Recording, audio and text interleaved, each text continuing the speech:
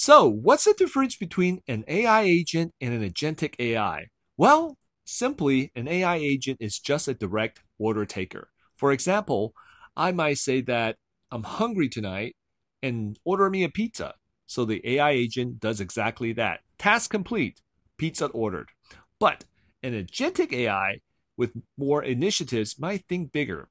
For example, I'm hungry. Instead of just ordering me a pizza, it might first check on my fridge to see if I have anything available and notice that I'm out of groceries. So it orders me a pizza for tonight, places an online grocery order for tomorrow to restock my fridge, and maybe even schedule a gym session because it noticed that I've been eating pizza for the last 3 nights and haven't been to the gym. So again, AI agent just follows a particular command while the other manages your goal and got more initiatives. So if you have your very own AI sidekick, what would be your first mission?